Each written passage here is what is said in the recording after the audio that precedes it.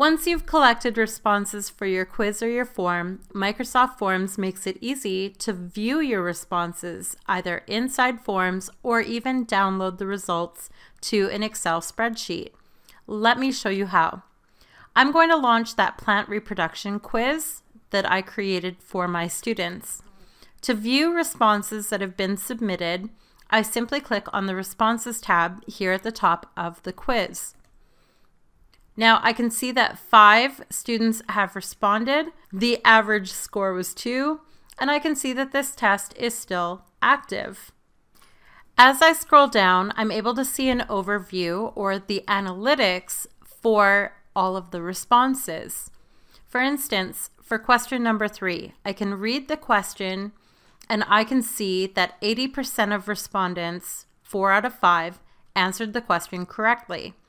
I can also dig deeper and see which respondent answered incorrectly and what their choice was. I can see this for each of my multiple choice questions as I scroll down. When I get to section 3, that written response question, I can see an overview of the latest responses, and as I hover over, I can actually see the complete response. Now, if I scroll back up, notice that I have a button here that says Review Answers. If I click on it, I can now review the answers for each individual student. Let's review this respondent's work.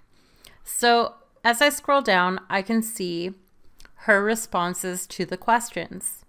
She's entered her name, she's entered her homeroom, and again, these were worth 0 points each. Notice the multiple choice questions. I can see the questions that have been auto-graded by Microsoft Forms, and I can see which questions this particular respondent got right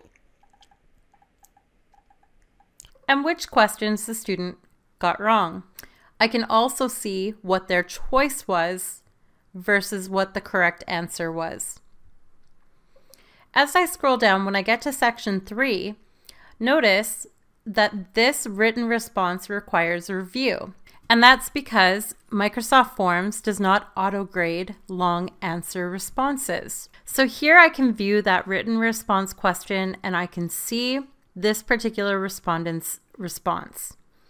I can go ahead and grade this out of 4. I can also provide feedback by clicking on the comment icon. Notice that I can enter feedback here for this particular student. All right. Now, to review the responses of our other respondents, I can click Review Next up here at the top. If I scroll up, I can see that I'm now on a different respondent. I can view his or her name. And if I scroll all the way down, I will see that written response question. I can go ahead and read his or her response and provide a mark. Now, if I scroll back up to the top, I can also navigate to other respondents or other students by clicking on the drop-down or clicking on the forward and back arrows. Notice that I can also see the time it took them to complete this test. And if I click on the comment box, I can actually enter feedback for the overall quiz. Once I've reviewed all of the responses, I can click on the 3 dots or the ellipses for more options, and I can click Post Scores. By posting the scores, this gives all of the students who have responded to the quiz their results and feedback. They can see their scores by opening the original quiz link. So I would simply go ahead and click Post, and those results and feedback are now available for those students. Let's go back. As I mentioned at the beginning of the video, in addition to being able to review each individual student's work and manually grade written response inside Forms, I can also download results in an Excel spreadsheet. I just simply click on the Open in Excel button here.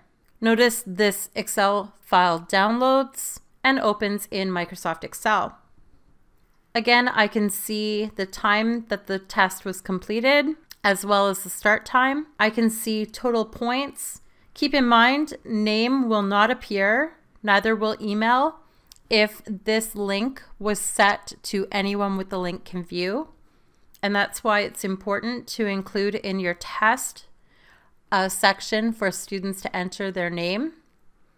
So I can see names, I can see homeroom, and now I can see responses and the number of points the student got. So if they got it right, they would get 1 point.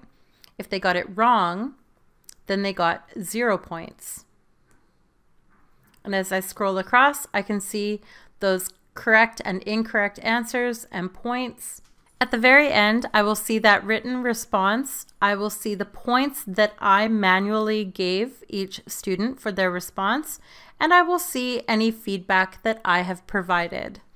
Again, I can save that Excel spreadsheet to my files. Once I have saved that Excel spreadsheet and I'm ready to clear this form, I can simply click the 3 dots and select Delete All Responses.